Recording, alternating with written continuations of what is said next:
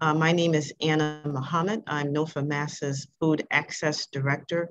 I am based here in Springfield, Massachusetts, Western Mass, Pecumtuck Nation.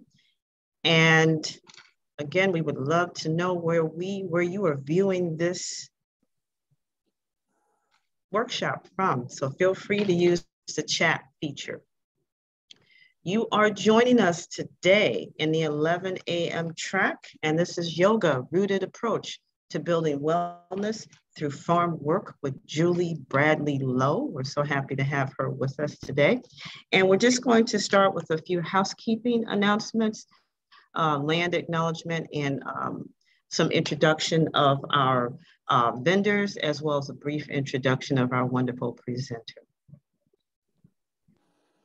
So first off, I want to talk a little bit about NOFA's commitment to racial equity and justice. At NOFA Mass, we are working to deepen our commitment to racial equity and justice, including honest work that examines whiteness and dismantling systems of white supremacy that are a part of many dominant systems, including our food and agricultural systems. We understand that the foundation of modern organic agriculture is rooted in long-standing cultural practices of BIPOC communities.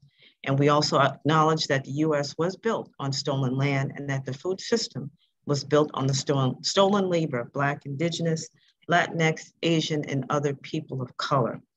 As a point, as you can see behind us, this beautifully colored map is a map of all of the different Indigenous nations that still inhabited lands that we currently live and farm on.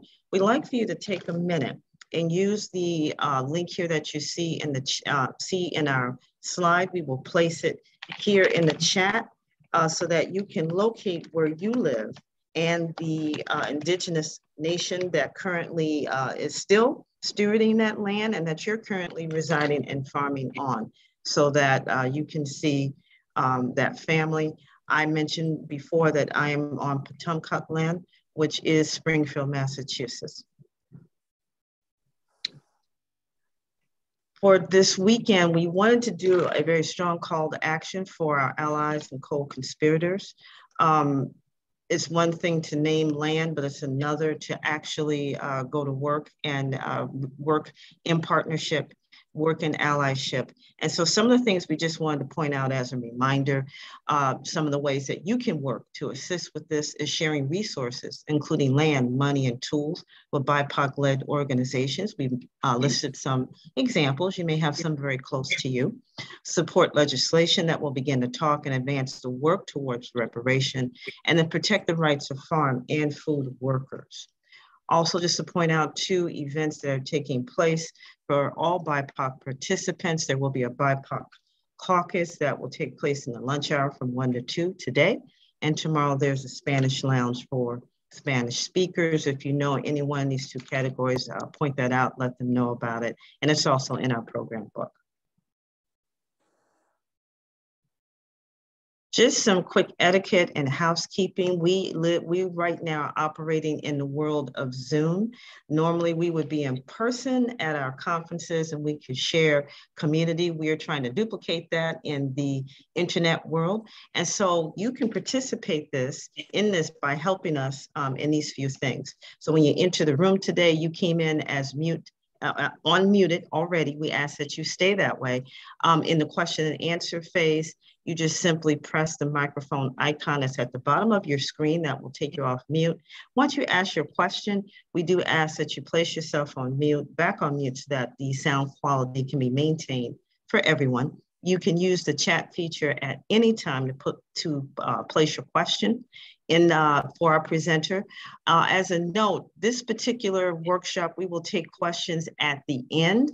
So feel free, you can put your questions during the presentation, but Julie will take questions at the end. There will be a Q&A. And then lastly here, this session is being recorded, just to let you know. I just want to give big thanks to our sponsors that help us every year with our winter conference. You see some here on the screen. Please go through your program book and patronize them. go to their website. Some may even offer discounts for attending the conference this weekend. So these are our gold sponsors that you're seeing right now. And now our silver sponsors. And again, please visit with them online, see what kind of wonderful products they have. We are so grateful to our gold and silver sponsors for their support of our conference. Finally, there's an online auction. They have some wonderful things out there. We'll put the link for you to take advantage of that, but feel free to go to that throughout the conference. And I think it will close Sunday evening. So get your bids in as soon as you can. Very quickly, I just wanted to give a great or a very quick intro to our presenter here. We're very excited to have her with us, and it's something that's much needed. I know I need it. Julie Bradley Lowe is currently a yoga instructor of 10 years, and her emphasis has been on anatomy and therapeutics. She's been farming since 2011. She now owns and manages a regenerative micro CFA, and she is out of Ontario, Canada. So please help me welcome Julie Bradley Lowe. And if you have your mats, please get them, and let's stretch and get ready. So Julie, it's all for you. Thank you, Anna, for this. I'm very grateful to be part of this conference with you. And if it was in person, I'm not sure if I would have been able to come and participate. I hope so, but actually the virtual makes it way more easier.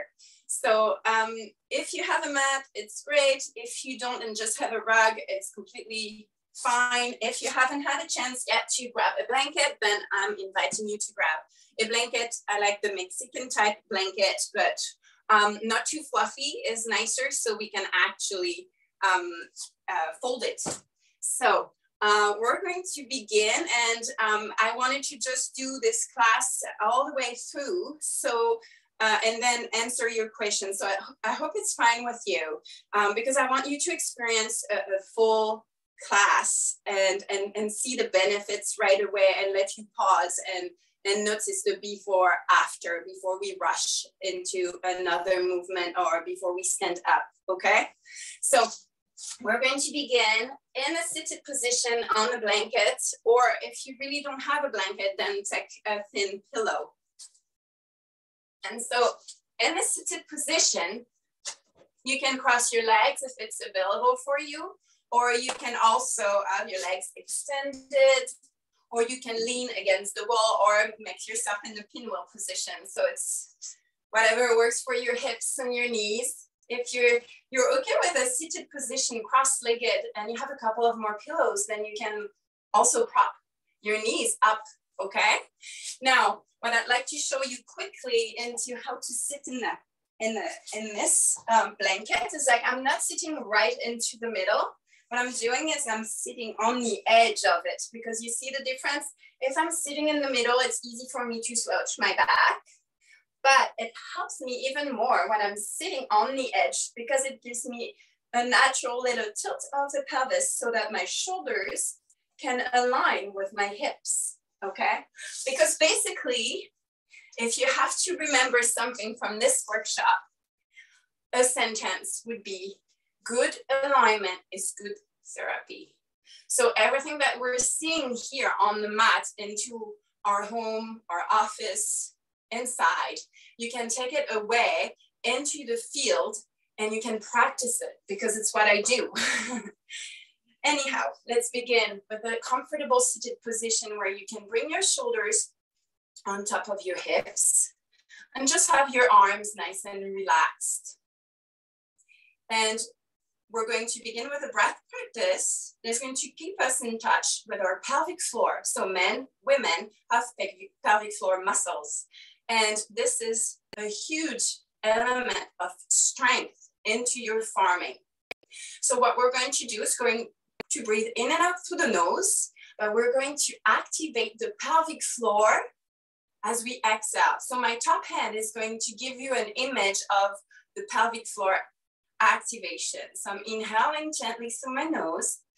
My pelvic floor is relaxed. And then when I'm exhaling, I'm going to gently activate the pelvic floor as if I was going to hold going to the bathroom.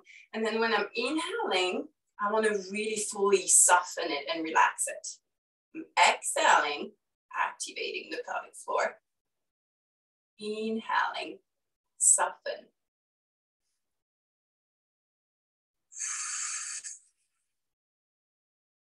So you can go with the flow of your breath. You don't have to necessarily follow my hands. If it's easier to follow my hand, then follow my hand. So I'm doing it through my mouth because I'm talking to you.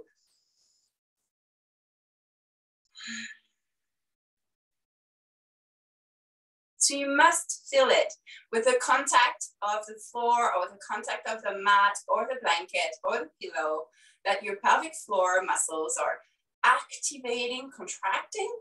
And when you're inhaling, they're softening. Let's do that for a couple of more at your own pace.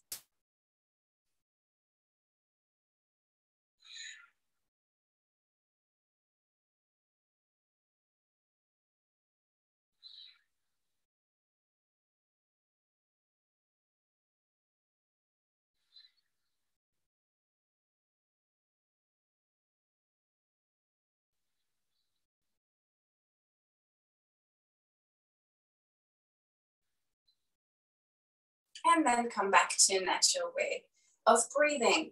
Now, why do we contract the pelvic floor when we exhale? It's because usually we want to make an effort when we exhale. We expelling the air out, so we're creating actually more room for the pelvic floor muscles to activate, okay? So when you're lifting a hay bale, then you're going to exhale, activate your pelvic floor muscles, and then into the effort, okay? So try to remember that. You want to exhale in the effort, and you want that exhale to be supported from deep down your pelvic floor muscles. Good. Now we can move away the blanket for a moment, and we're going to lie down on our mat, and we're going to start limbering up, because like I was saying to Anna, it's great in the winter. We're more on screens. We're doing a little bit more indoor stuff than outdoor stuff. And I think it's as beneficial to limber up in the winter as it is in the peak of the season. So find a comfortable position on your back, like so, with your legs bent, and bringing your feet at your shoulders distance apart, or your mat distance apart if you have a mat. And then we'll bring our arms in front of ourselves, and we'll hold onto our elbows. Good. Now, next time we exhale, we're going to drop our knees to one side and the arms into the other side. So you're bringing limbs in opposite direction. And then when you inhale, you bring arms and legs back to center. Next exhale, you're dropping into the other side. So my arms are going to go to the side they haven't been yet, and same thing with my legs. And then when I inhale, I bring them back to center. Exhale, drop. And inhale back to center. Now, start within what your body has to offer, okay? Don't force your way through the stretch. Just release the weight of your arms and legs to the pull of gravity. Allow your head to look towards the ceiling, or close your eyes and roll your head from side to side. Moving arms and legs in opposite direction. And using your breath to pace that movement. That's no more the rhythm of the clock or the rhythm of the mind. It's the rhythm of the body that we're following, our natural rhythm.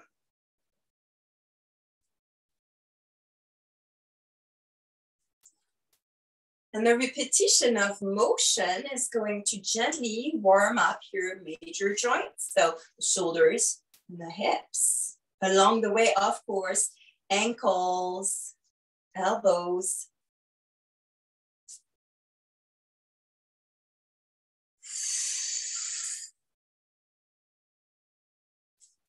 Your breath is natural and easy.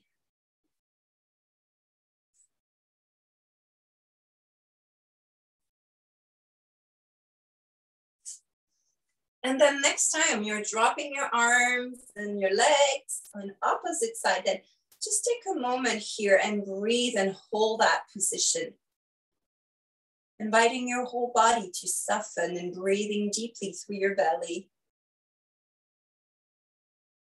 Again, don't force anything down towards the ground. It's more about releasing to the attraction of the gravity. It's about relaxing joints, decontracting muscles. It's okay to exhale gently through the mouth. I often do that when it's a very good stretch.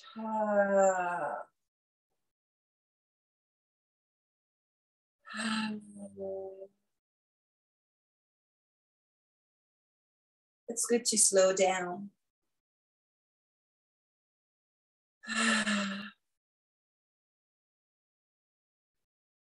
At any moment, you can come back to center and drop your arms and legs in the opposite direction. But don't rush anything if it's really delightful for you to stay in that very position. We all have different timing. We all have different sensations. So whenever it's time for you to drop onto the other side, it's the same intention. You want to breathe deeply through your belly. Sending your breath where you feel the stretch. And inviting the limbs to drop to the gravity. And relaxing and decontracting muscles and joints.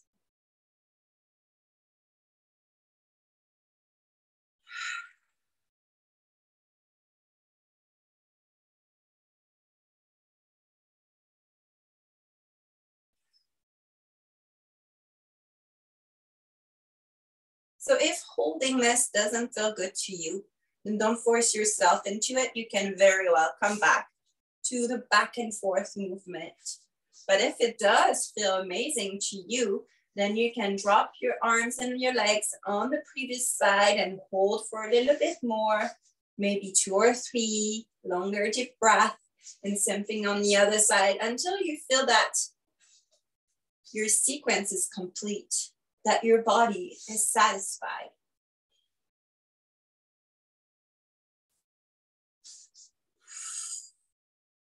Now you might feel valleys of sensations, maybe tightness, maybe soreness. Then just acknowledge these sensations without judging.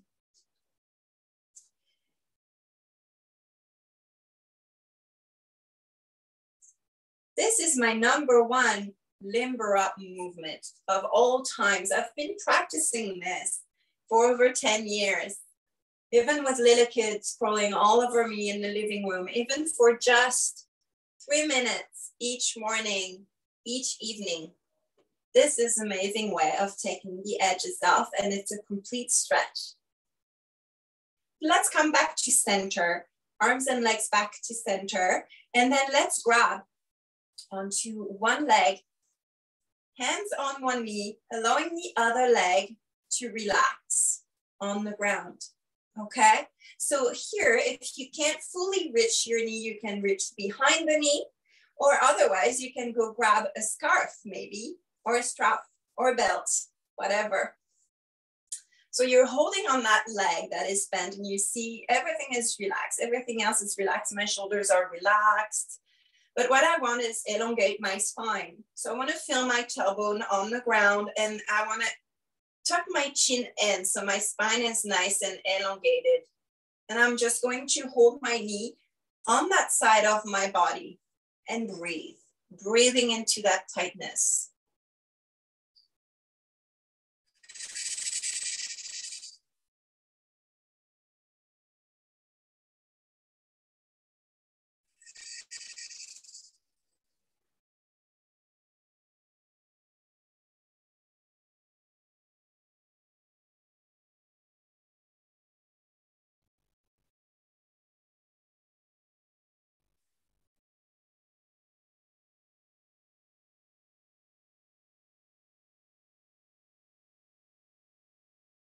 Big belly breath here.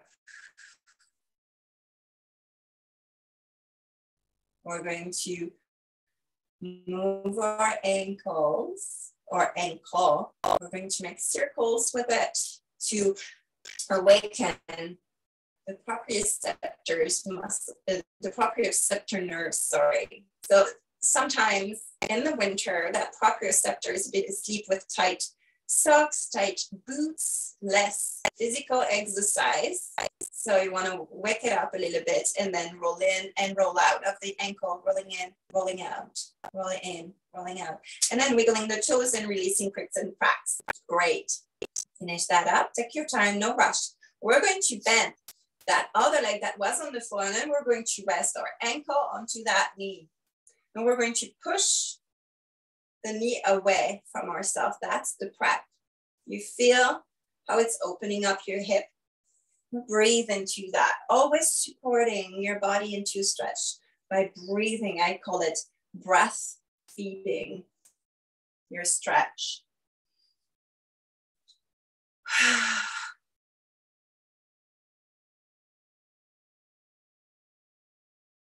Wonderful.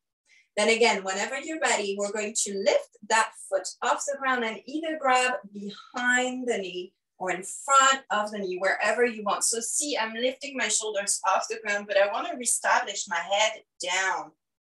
And as much as possible, relax my shoulders far away from my ears. Now that's a very deep hip stretch, and not just only the hip, it's the piriformis. It's wherever you feel it. Now, if it's not available for you today, then come back to this, okay? There's always a way to break down the position so it's more accessible for your body, because your body shifts and the sensations shift depending on the day of the month, depending on the season. So I want you to feel empowered and knowing that you can get a stretch even though you cannot access it to the fullest. So let's continue breathing here.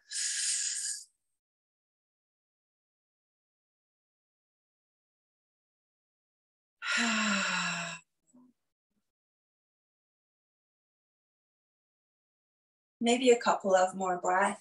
Again, if it's available for you, or whenever you're ready, you can rest your foot back onto the ground.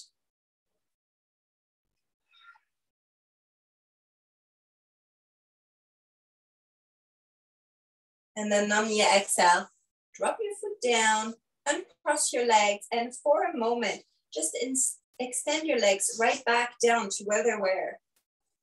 And take a moment to notice how you're feeling on either side of your body, okay?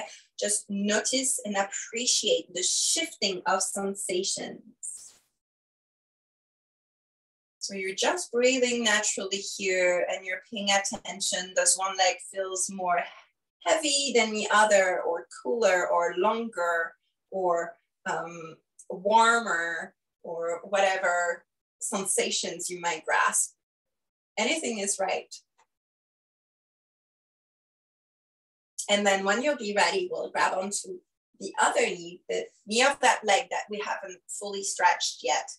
Make sure shoulders are relaxed and tucking your chin in to elongate your spine. And we're just going to hold it here. Heavy elbows. Again, you don't want to crank your knee in towards yourself. It's not a good way to force the stretch. You want to come in with gentleness and appreciation and just allow time and repetition to help.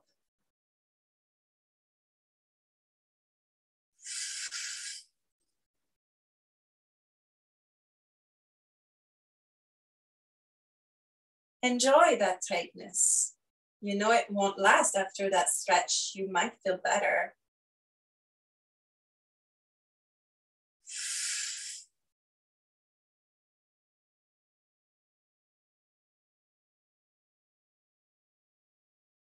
And whenever you will feel ready, you can start circling that ankle joint, trying to find the full range of movement of that ankle joint. It's completely fine to release cricks and cracks. You might hear mine.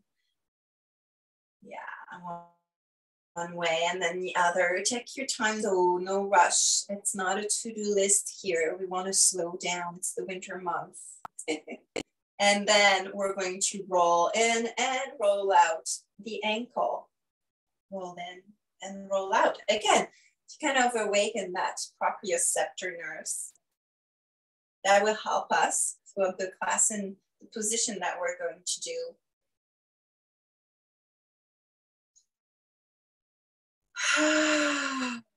Don't hold your breath back.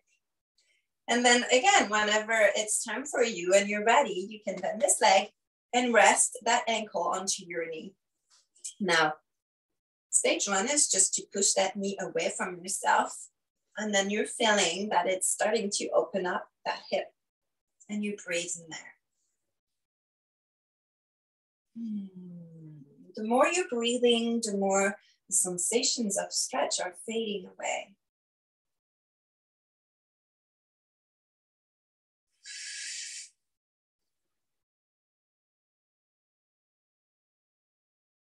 And the muscle spindle nerve that is bringing muscles into tightness back together is actually relaxing. So the more you breathe, the more you're telling your nervous system, hey, it's okay for me to do that, it's safe.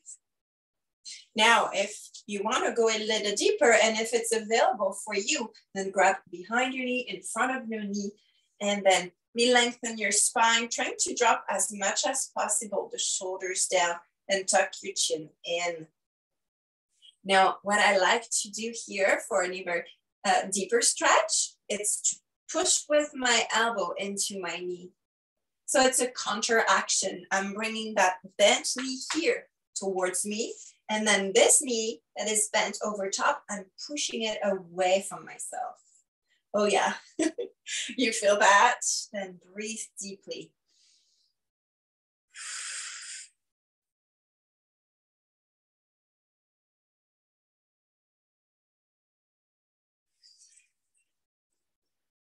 Again, at any moment, you can undo and step away from the stretch if it doesn't honor you anymore.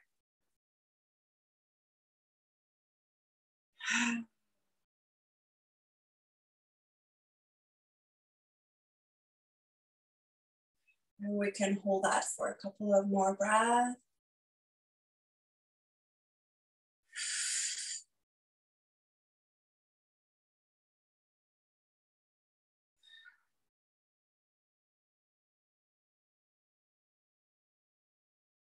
And then gently, you can undo it, bring both legs back to center, elongate them for a moment so that you're allowing your body a moment to reorganize itself and you're acknowledging the sensations that have been shifting. Take a couple of belly breaths.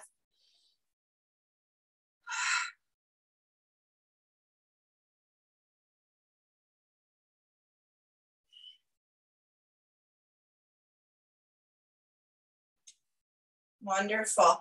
Then let's roll to the side. Okay, I don't want you to stand up by crunching up. I want you to roll to one side. And gently and slowly push onto your hands and find your way back into seated. So find that blanket again or that pillow. And then we're going to sit again on it. I love blankets. It's just very easy, accessible props and makes things nicer and easier for everyone. Oh, so those couple of movements or limbering up movements that you can do before or after farm works, you know, they just take the edges off. You can do them briefly from like holding 3 long deep breaths on either side. Or you can add up 2 more. And on a regular basis, it is a great way of limbering up and taking the edges off and just checking with your body how it feels, okay? Good. So now what I'd like you to have as a tool is that stretch that is going to be for the forearm and for the wrist, because holding buckets, carrying animals, you know, electrical fence net, anything, you know that. I don't have to explain to you how your hands and your wrists are always working, right? So we're going to get that nice stretch. And this is just so handy because it's so hard to get a good stretch from that part of the body, okay? So you're nicely in a comfortable position, making sure your shoulders are aligned with your hips as much as possible. And then we're going to bring one arm at shoulder height, a little bit more to the front of you than in the back, okay? So you wanna have it here. And we're going to make a fist with a hand, but you don't put your thumb in, okay? In that fist, it's just fingers in, but the thumb is still out. And then those knuckles, they're going to roll in towards your wrist, but your arm is extended, okay? Do you start feeling that stretch here? Yeah. So you're going to keep that tension, knuckles towards the wrist. And slowly, as we're breathing, we're going to roll our arm in. So it's not about contracting those. It's all about feeling that stretch here.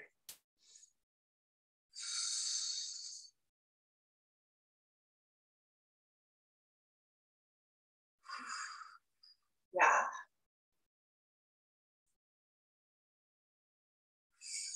Notice if the stretch is just located to here or if it's traveling other places.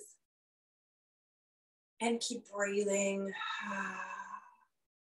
Good. Whenever you arrive here, then we're going to unroll the arm, keeping that tension, that stretch between knuckle and wrist. And slowly, as we're breathing, we're going to unroll this.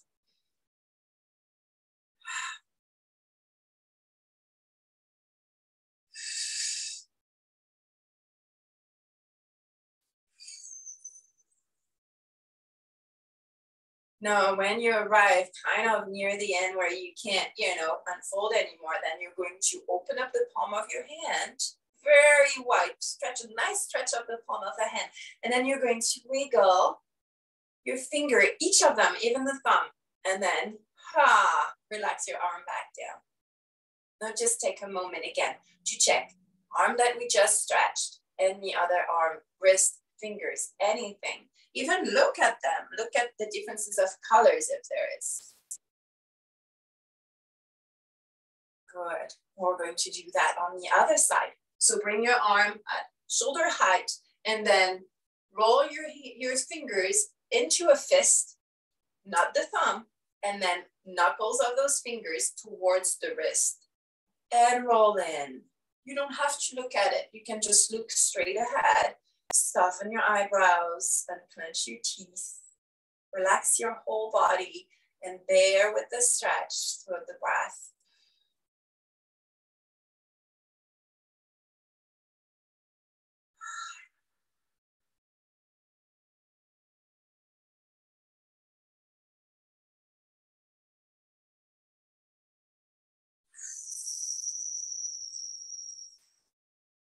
Good. At any moment when you arrive there, you can go any further, then you're going to unroll very slowly, keeping the tension, knuckles to the wrist.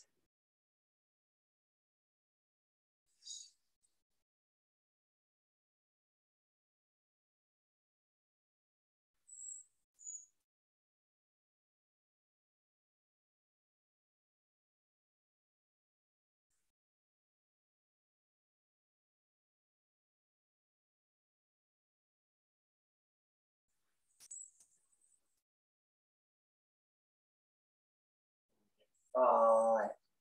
When you're done that, open up your palm of the hand. Stretch out the fingers nice and wide. Yes, and then wiggle all of your fingers, releasing cricks and cracks. And drop your arm back down. Ooh, take a couple of deep breaths here.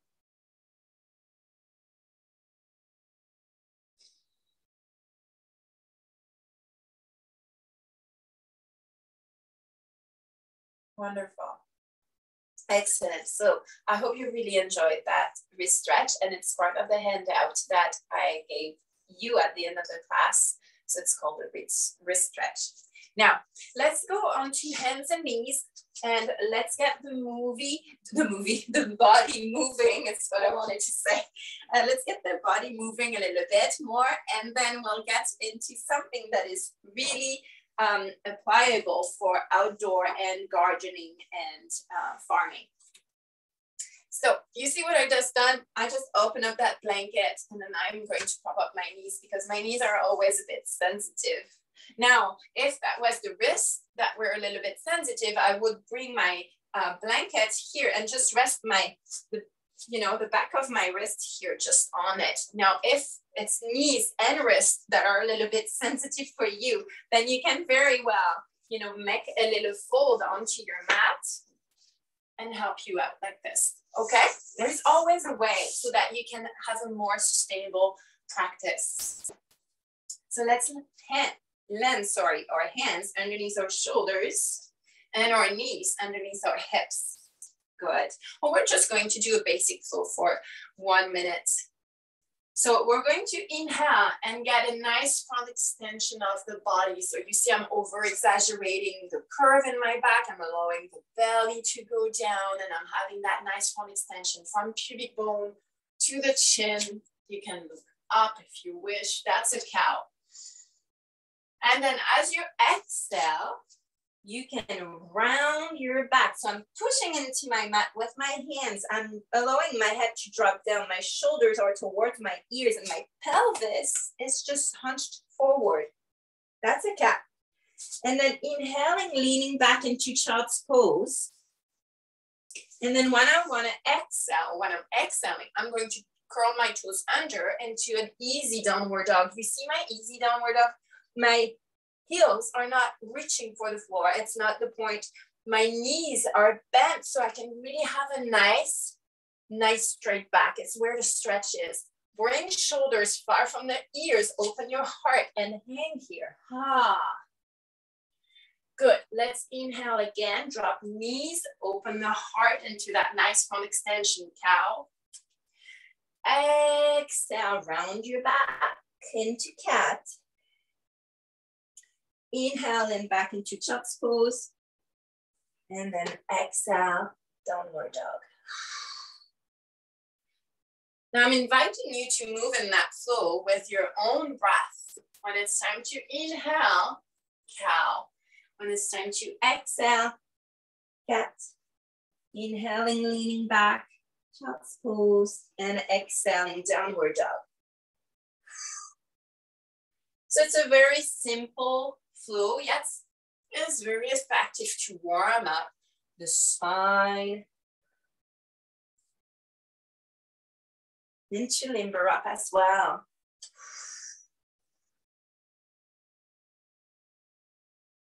Inhale, cat. Oh, sorry, cow. Exhale, cat. Inhale, child. And exhale, downward dog. We can go on for a couple of more.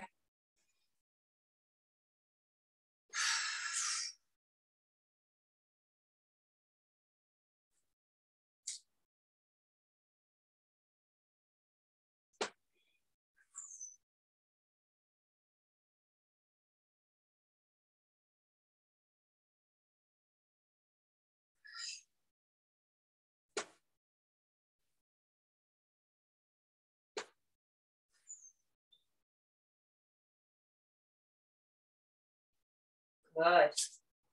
Don't rush anything and finish your flow. And whenever you're done, we're going to meet into table pose. Now, to do that little squat, I'm going to show you how helpful it is to squat in the garden instead of bending over. And I used to be really reluctant to squatting because I didn't feel confident into my squatting. That was usually very sore. And then I really brought in my yoga practice into the garden as I was weeding. And I was like, of course, that makes complete sense, right? So I'm on my knees as much as I can in my garden, honestly. Having a little gardening pad or not, having just a very thick pants. But I do often go onto hands and knees because it's comfortable for me. And then you see, if you walk your hands back to yourself, then you can find the squat position. Let's do that again. From table pose, where you can go from one bed, one row to the other. And you see, you move that way. Just pretend, we're pretending.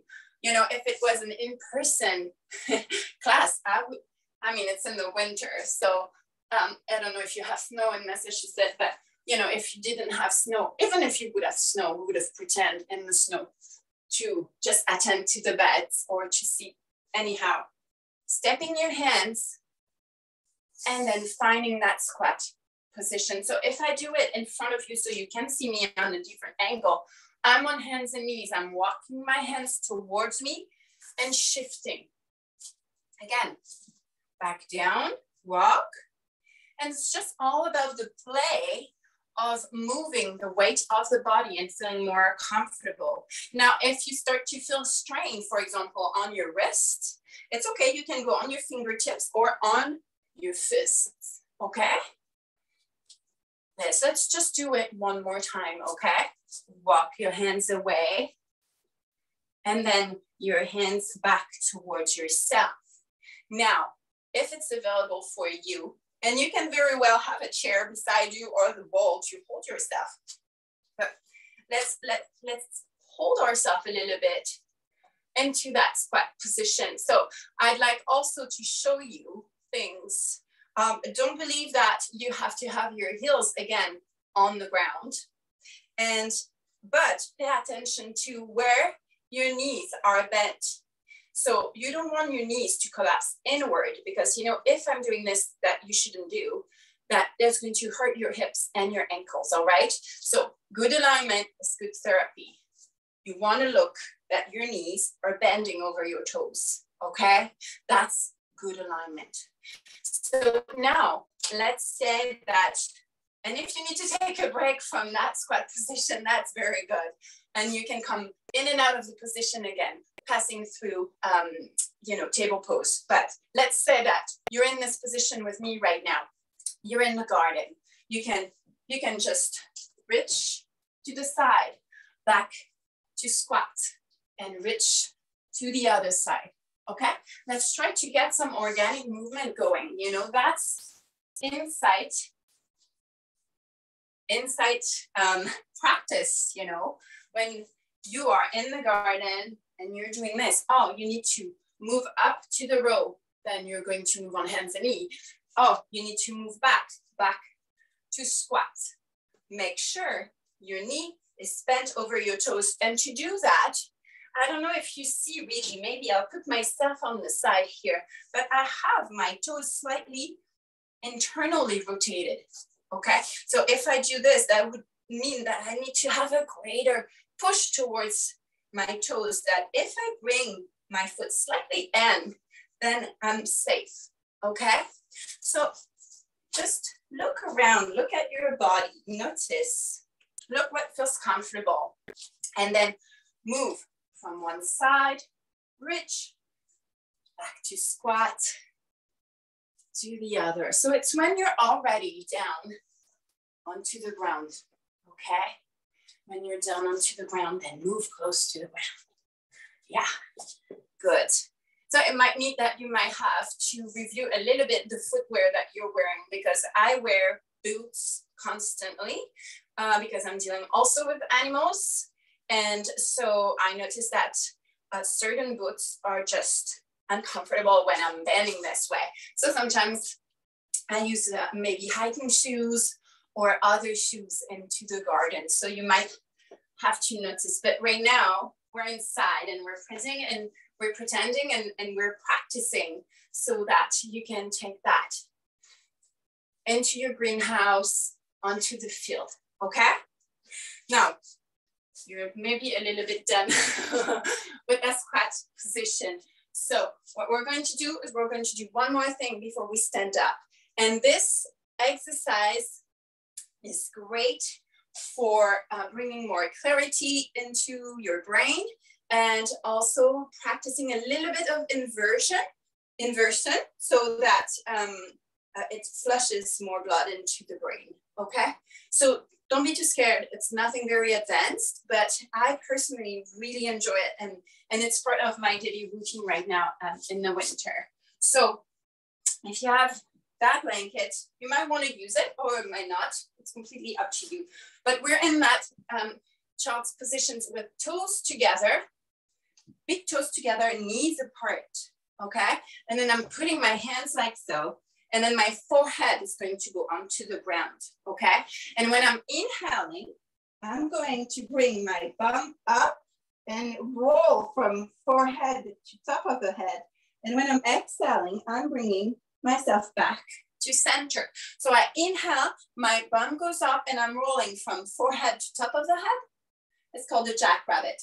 And when I exhale, I bring my bum down and my head goes back to the forehead touching the ground, okay? Let's do a couple of those.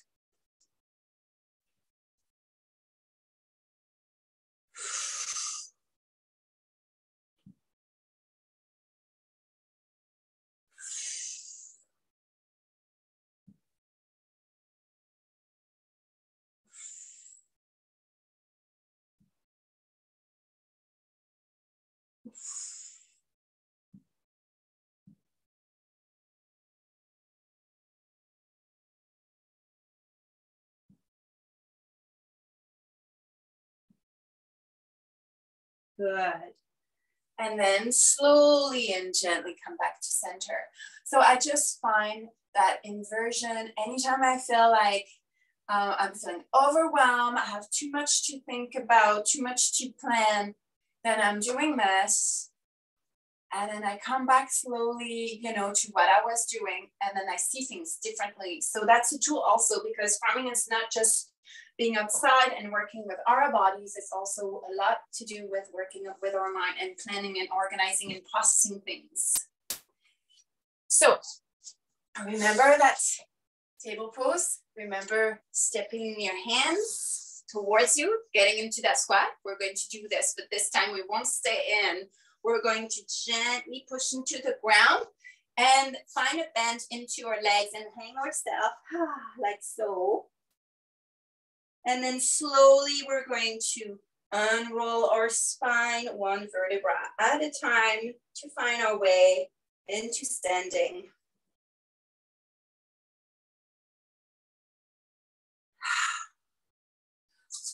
Good. So if you need to take a break for some water or run to the bathroom, then do it now. And that's going to be the last part of the class before we lie down into restorative position.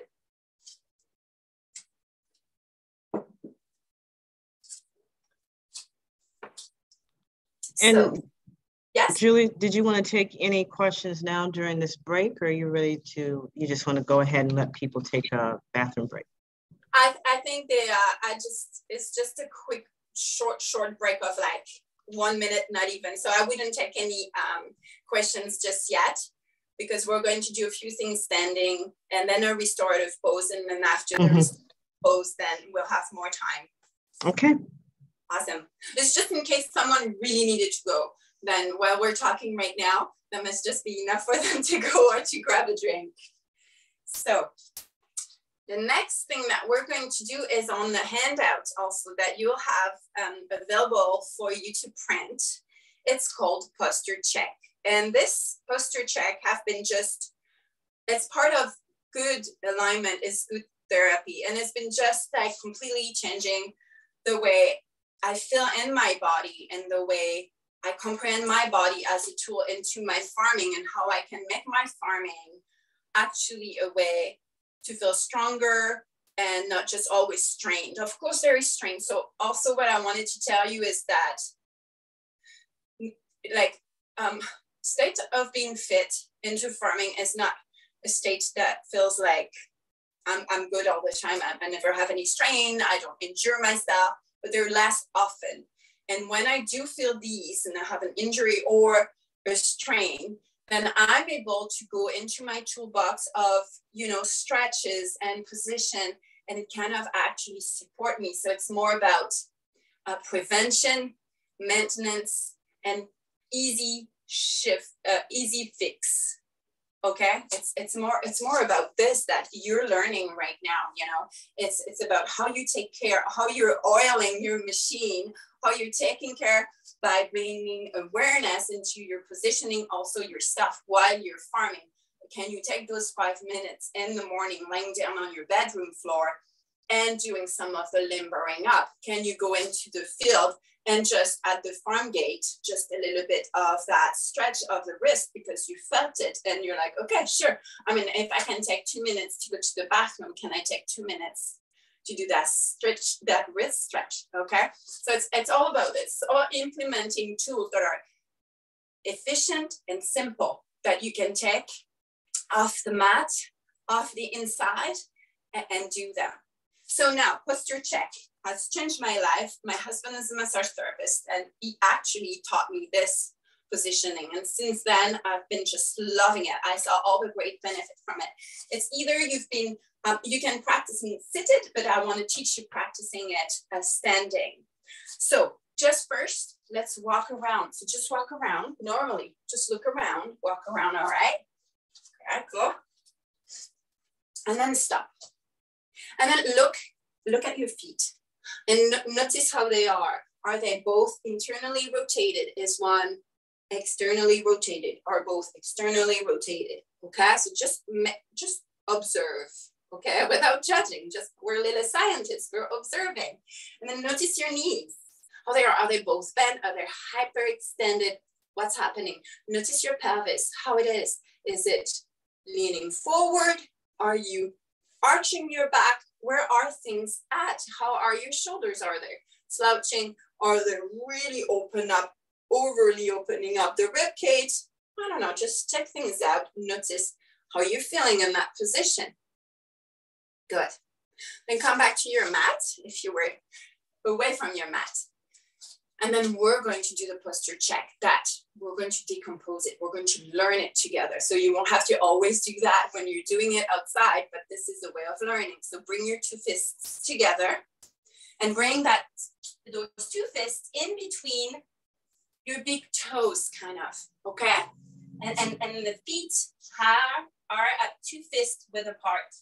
Now, outside edges of your feet are parallel. And so that outside edges of the feet parallel are going to make you feel that you're pigeon-toeing slightly. And that's okay, because you are slightly, but that's the proper anatomical position for your feet.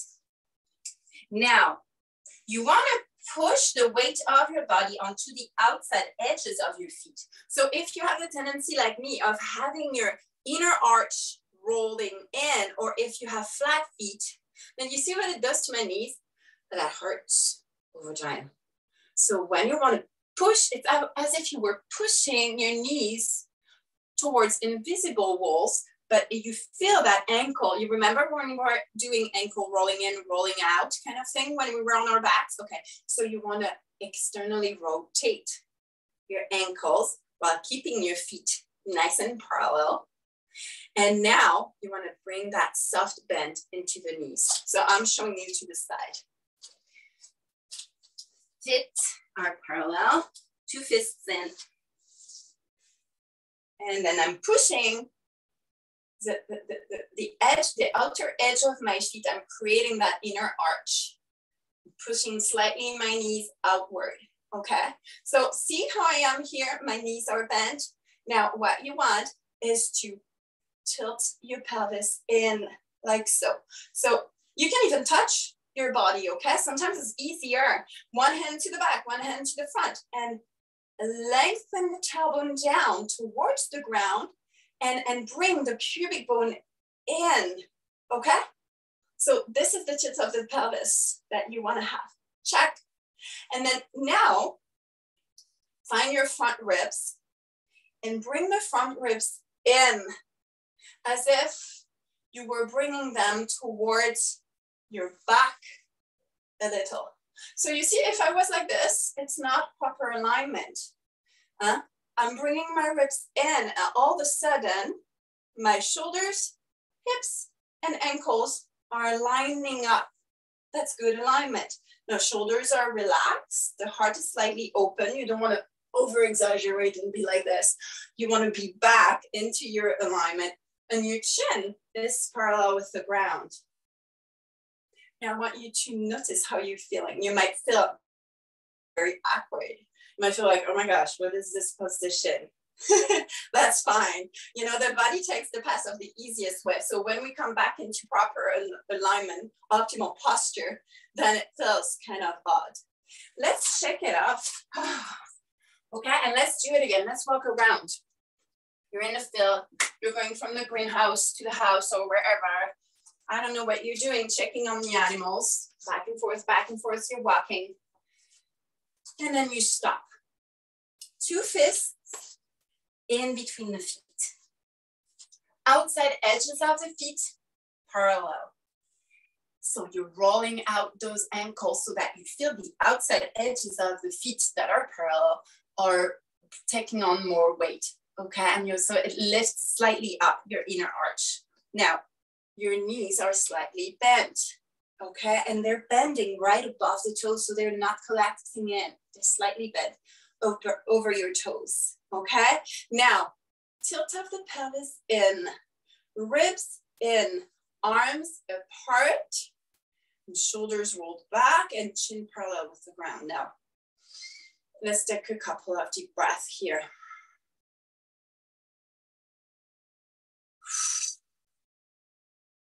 Can you feel it flaring up naturally, your deep internal abdominal muscles? So imagine, in my case, I water a lot. Either my plants, but more so my waterfowl needs always to water, you know, more water for their drinking water, more water into their pool. Winter, summer, it's the same, okay? So I used to position myself like this, and like, you know, watering could take 10 minutes for a big pool, depending on also the water pressure. So I used to be like that. Okay, now from this watering position, I went back to, okay, I'm checking my feet, bringing my knees a little bent into the knees so that you have that tilt of the pelvis, because as soon as you hyperextend your knees, you see I'm hyperextending my knees, I'm like that. I'm bending the knees, I can bring myself back into alignment, okay? So from watering like this, back to feet are parallel, even in my boots, inner arch lifted, bent into my knees. And then here is the big thing for me, is that tilt, that slight tilt of the pelvis, pubic bone towards the navel.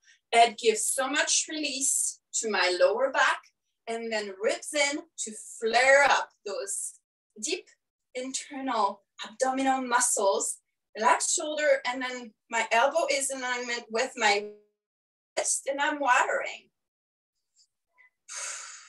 Or I'm talking to someone in the field, you know, or I'm making a social media post, or I'm waiting. Like, that position is amazing. Or I'm washing dishes. You can, of course, open up a little bit your stance if you wish. And I see there's lots of conversation going on. So I'm looking forward to the Q&A afterwards. But tilt of the pelvis, bend in the knees, shoulders above the hips. Let's do it one more time. You're walking around. Stop. Check your feet. Bring them 2 fists in, outside edges parallel. Rolling the ankle outward. You're grasping the floor or the floor of your shoe with your toes. Bend in the knees that are right above the toes. Tilt of the pelvis, ribs in, shoulders relaxed. And you're in position. Breathe.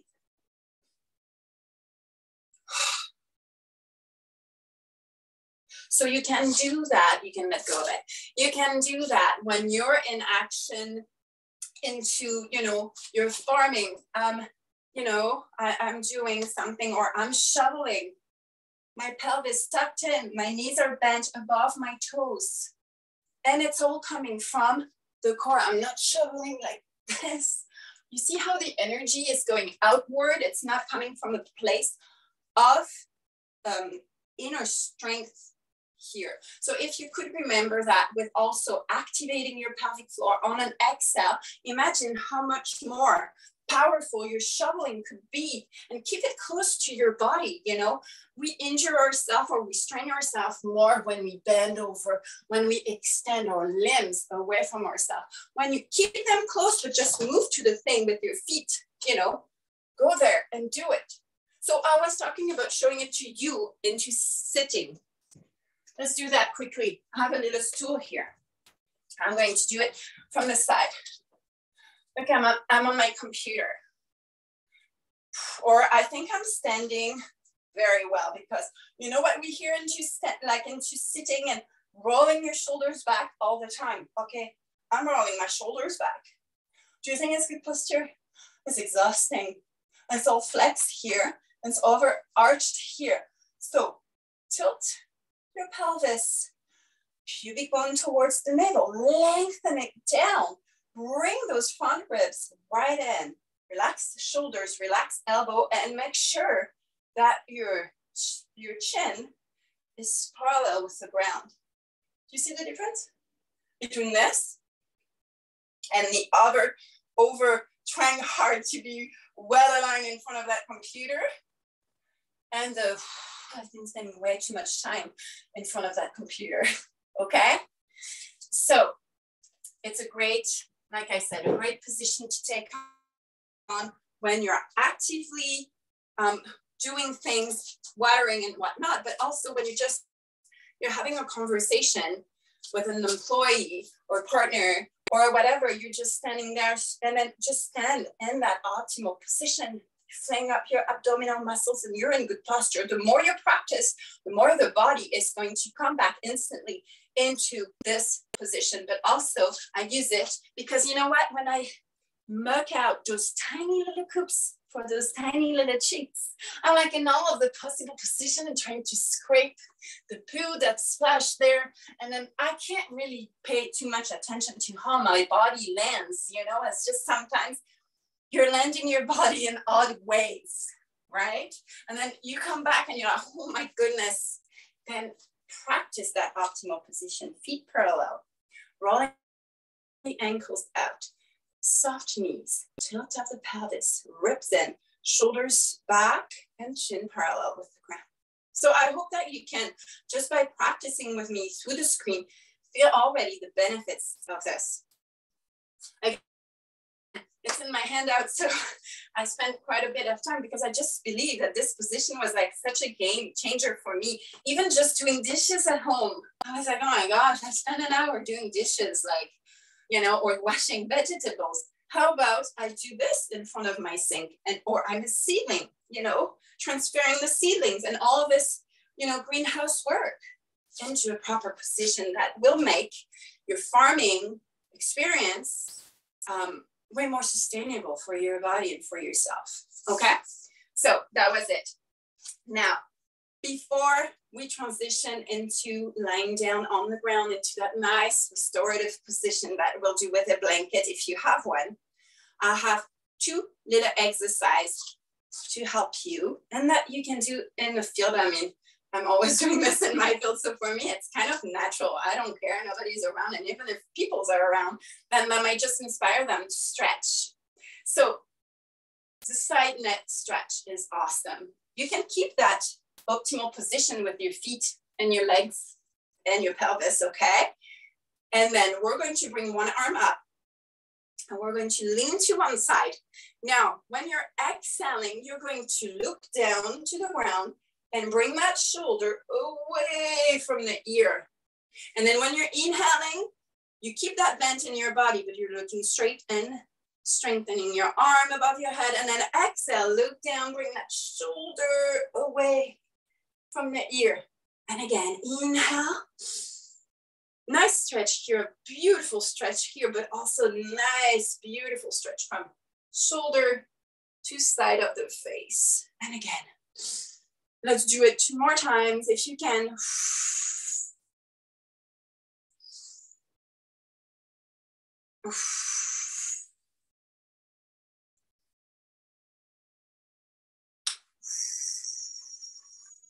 Beautiful. Whenever you inhale again, come back to center. Great. Oh, I don't know, just pay attention for a moment here. Can you notice the differences between that arm that you just stretched and this arm? I'm looking at my computer and I'm seeing myself. I even feel like this one is longer. It's longer. It feels lighter. I don't know if it's warmer or cooler. I think it's a little warmer because it helps with the blood circulation. Let's do the other side. Arm up, find your bend to the side. Now, when we exhale, we bend the elbow, bring this shoulder away from the ear as we're looking down to the ground. And then inhale, stretch. And exhale. Keep a nice bend in the knees.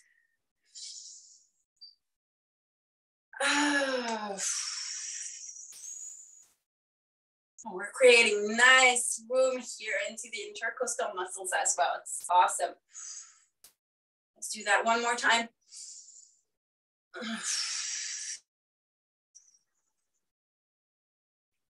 And as you inhale again, and come back to center. And again, notice sensations between the two arms and two shoulders. Good. Now, right before we get into our nice relaxing position is that easy twist that I do on my farm gate, on the tree, on the barn wall. I love twisting because again, it helps me to keep a limber spine, okay? And those twists are very simple and easy to do. So if we imagine myself to hold the barn door, the farm gate, that maple tree that I have in my barnyard, you're holding it, you have that position, you remember the optimal position now is your default position because you've been practicing so much. Outside edges of the feet are parallel. You're clenching, you're grasping the floor with your toes. Your ankles are, pushing towards the edges of your feet. You're having a nice bend. Tilt of the pelvis, ribs. Okay, so you're in a starting position here. Now, what we want to do is a lower back twist. What are we going to do? We're going to keep our shoulders in our hands like so. So if you have a wall at home, you can face your wall, okay? And then we're going to move our legs away from it. But see, I'm keeping my shoulders, the top of my torso parallel here with my invisible gait. And you're breathing along the spine. If you feel that it's so hard to keep that shoulder back, then bring your feet a little bit more into an angle closer to that centered position, okay? And breathe. Good, then you can release, come back to your center, your optimal position. And we're going to do the other side. So you keep your shoulders parallel with the wall, or the gate or the whatever, or even your chair if you're at home and you have a chair. And then you're walking your feet away. So your pelvis is twisting, right? That's the twist of the lower back, but the upper back remains square. And breathe along your spine.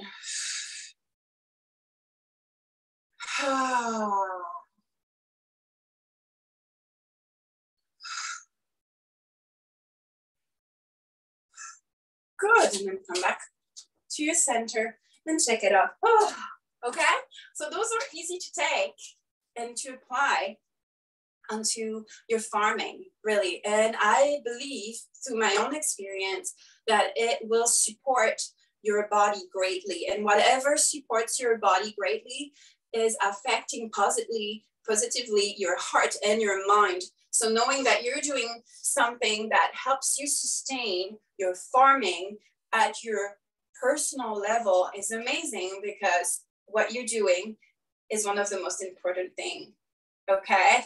So now let's get to the last part. If you have the blanket, if you don't, just run and get yours. If you don't have any blanket at all, don't worry about it, because sometimes I do that in the field and I don't have my Mexican blanket with me. But if you do, then open it up into that rectangle And this position is on the handout too. I didn't want to overwhelm you in the handout. There is 3 things that are mentioned, but if you want more, then you can always go and look into my Instagram account. There is way more, and I have also a free Wellness for Farmer newsletter that you can reach out. Anyhow, you have your Mexican blanket, and the fringes are going to be rolled in, and you're making that into a nice tight roll. Nice, clean, tight roll. Always, when we use blankets in yoga or to restore or to do therapeutic, we want a nice, tight roll. Nice folds, okay? Then you're going to set your blanket right here. If you don't have a blanket, then don't worry about the blanket. You'll just do the very same position without the blanket, and that's all. It's the one I do in the field. Bringing your hips on the ground, okay? Legs are bent, either, you know, shoulders width apart, but you just want to make sure that your knees are staying parallel. They're not collapsing inward or outward too much right now, okay? If it's too hard to hold your knees parallel, then you can very well just put a pillow in between if you'd like, or lengthen your legs. Now, I'm going to rest my back onto this blanket, this rolled blanket, okay? So here, there's a few options, a few tweaking that you can do. The only important thing is, if you have a blanket, you want to have enough space for your head to rest on that roll blanket, okay? You don't want your head to lean back or you want your head to be propped up on the blanket. But if it creates too much of a lower back arch, then you can very well move the blanket a little higher, as long as it stays in between the shoulder blades, okay? Or if you feel more comfortable having the blanket a little lower, then do it. But again, keep some space for your head to rest on that blanket. So you can take a moment here to tweak the position. Second important thing, and even if you don't have a blanket, you see how the palms of my hands are orientated towards the ceiling or the sky?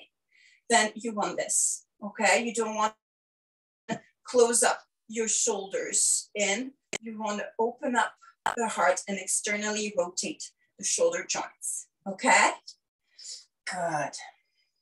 And it's all about resting and breathing and slowing down. Your breath is natural and easy. And I'm inviting you to close your eyes.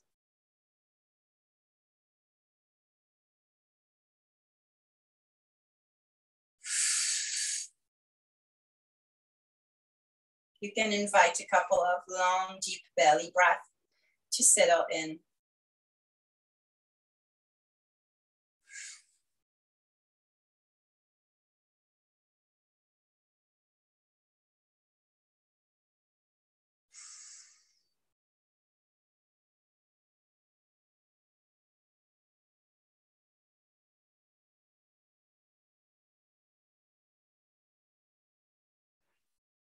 Relaxing the shoulders down to the ground,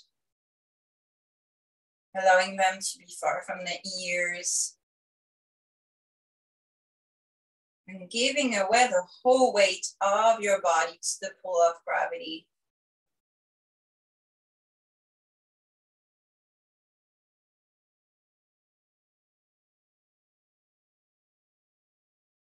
Imagining your spine as a necklace made of pearls.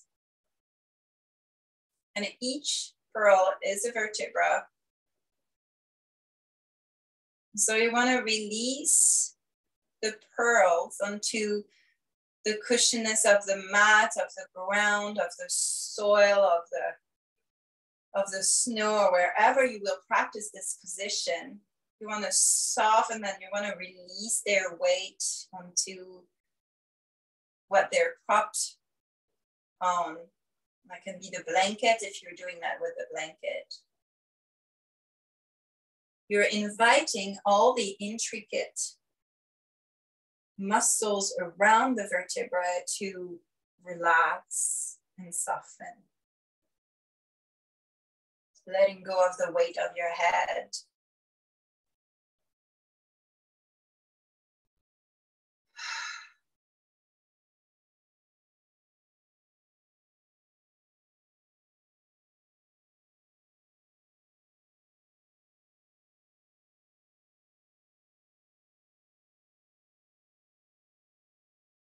It's a restorative position. So, you know, when you practice in the field, you can hold this for 30 seconds, right up to 20 minutes, depending on how long of a break you have.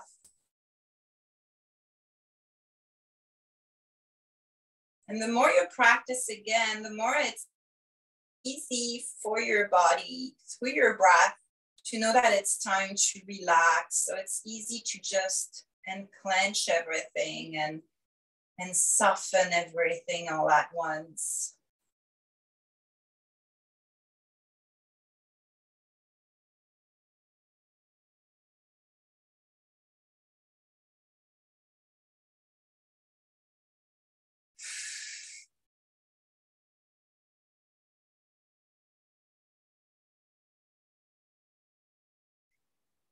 If you're comfortable in this position, allow yourself to stay a little while longer.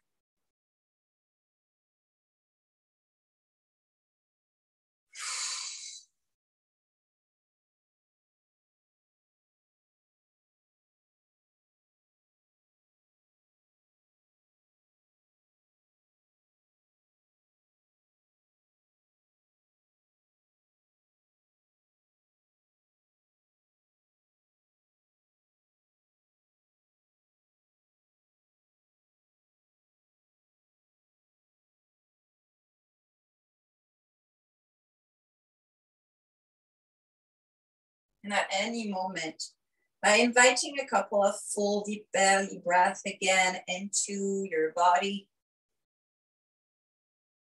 you can start moving toes and fingers. Maybe rolling the head from side to side.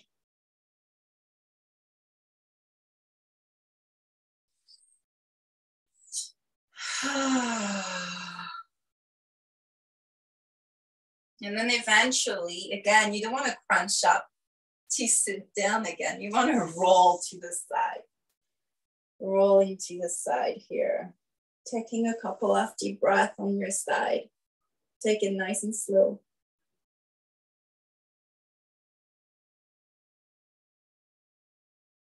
And then gently push onto your hands. And make your way back to center. And we're going to begin the Q&A. So I'll bring the computer a little closer to me. Hopefully I can answer some of your questions or see your comments. But again, just take it easy and slow after a yoga practice like this of an hour. It's been that. Wow. I know I feel looser already. I did quite a few of the other poses with you. Yeah, and that was a big help, especially helping to co-host some of the workshops. So folks, please feel free to put your questions for Julie in the chat, or if you want to take yourself off of mute and ask your question and put yourself back on mute, feel free to do that. I will be putting in links for our different vendors and other events in the chat, so look for that as well. So anyone that has a question, feel free to ask it at this time. And I can start it off too, Julie. I have one question, particularly the ones that were standing. Is at any time for people who may have strain already, say our older farmers, can any of these be done in a chair? Oh yeah, absolutely. Definitely things can be done in the chair. You know, like I showed you for, sorry, my computer has a bit of a weird angle, so I'm just going to try to set it up so it doesn't look too wiggly for everyone to look at me. It's working here. You know, that side stretch, you can do it in the chair. The posture, like I showed you on the chair, sitting down with the tilt of the pelvis, bringing the ribs in, the shoulders relaxed, you can do in the chair. What else did we do? That was a twist. Oh my gosh, I used to teach chair yoga. I just love it. So you see my little toes here. You can have legs extended, but twist is basically twisting your body away from the center line. So you can do gentle twisting like that. You see, gentle twisting like this. And even some of the exercise that we saw on the ground, if it's hard to go on the ground on your back, you know, you can twist like this also, but you can open up your hip like that too. You can do that stretch that we've been doing sitting. So it's really, there's a lot of ways to have variations into practicing those movements and adapting them to your situation. Okay, great. Amanda has a question concerning about getting up and down. She asks, I have a question about getting up and down. Do you have any tips from going from the ground to standing up and back to the ground again regularly? This is a great question. Thank you for that, Amanda. Yeah, thanks, Amanda, because it does get harder to get up and down from the ground, definitely. So like I showed you, practicing at home is awesome. And, you know, baby step by baby step is what it's about. So I would recommend to do that in this. And then from here, if you were at home or even, you know, in the field, and if there was a raised bed or tool or something or chair, then put your hand on it. Make sure your knees are above your toes. And then really what you want to feel is that you're pressing into the ground with your feet and you're activating your pelvic floor. On the exhale, back up. And then again, you know, you could do a little routine of this with a chair. I love taking stuff that are in the way usually. I'm like, okay, this can work, you know. You put your hands here, you find that squat position, and then slowly push into the ground with your feet. Activate your pelvic floor so it really comes from the core and back up. And then gently, slowly back down. You know, or hold the wall, and or press, or if you don't have anything, push onto your own legs that are pushing into the ground. Activate the pelvic floor. Exhale and up. Does it make sense? Is it good, or do you need something else to tell me? No, that was wonderful, Amanda. I hope that answered your question, because that's always the difficult thing. Yes, okay. She said it was really helpful. Yes, excellent, excellent. And again, folks, put your questions in the chat, or if you want to unmute and ask Julie your question very quickly, feel free to do so. We have a few more minutes left. You know, sometimes when we're working with tools, I know when I'm outside working with the youth, oftentimes, you know, I feel it when I squat. I used to play baseball as a catcher, so how do you keep from feeling the stress in your knees if you're squatting for a while? Oh, yeah. So what I would do is, and I feel the strain in my knees, and my knees have been clicking and, you know, all sorts of things. They've been talking to me. So I would just take it easy on the squat and just really go more onto hands and knees as much as possible. And then really just either build that squat or just give it a break, you know, or just on your knees like so. And if it's hard on the knees, just you can you know, wear pads. You can have little pads, and again, it's okay to bend over. You know, sometimes you do have to bend over. I mean, it's not like I'm squatting all the time either, but then from the bending over or from a higher squat, you want to go back to that optimal position that we did, you know, to reset kind of the body, or to limbering up into some other movement, so that it's the repetition. The repetition is great, but the repetition can be straining. So you always have to counteract with something in there. If you've been repeating something, then take a break and try to follow your intuition and just to acknowledge your body, you know, like, was the alignment proper? Am I also at home taking 3 minutes to take the edges off or to warm up before my time outside and gardening? And yeah, I mean, there's lots of things that you can do. Knees are tricky, really. And what you want here is the alignment of your feet. And if your feet are flat or collapse in, you really want to make sure you're pushing onto the outside edges of your feet and having that slight bend into your knees. And that is transportable to your everyday life all the time. You know, at the computer or whenever you're standing, making a smoothie or washing the dishes, train your body in those moments. And then you're refining that fine tune. And then after, I mean, I don't know how long I have, but I could show you some gentle stretch for the knees, or self-care also for the knees. So, you know, just reducing back the repetition of always squatting. If you're squatting too much, at some point I was just clicking like crazy. Last season I was like, okay, it's not helping anymore. Like, why is it clicking? Then I switched to something else. I switched to being more on 2 hands and knees, or to be more, you know, just kneeling. And if it's just not accessible to kneel, then, you know, I was doing just more bending over and then releasing that back that needed it. So. Great. Excellent. Excellent. Thank you for that. And Christina has another important question. Can you say more about the relation to core strength and stability? That's a key one. Thank you, Christina. Oh yeah, for sure. Yeah. Well, you know, I'm going to tell you something. So stability, of course, we have a whole bunch of, you know, nerve, like 7,000 nerve endings in each feet. So definitely, you know, like I was saying, the popliteal nerve is you need to bring some organic movement. You need to feel with your feet. So if you're not too much about working bare feet, because I mean, honestly, sometimes it's dangerous. So, but I would invite you to also take some time just to walk in your garden, to walk in different surfaces and bring up that proprioceptor. You know, when your feet are just challenged to move and the ankle is challenged to move into different directions. So it's when you're waking up that thing. Now the core is like imagine a bridge. We know that bridges are not strong and solid like this because otherwise they would break.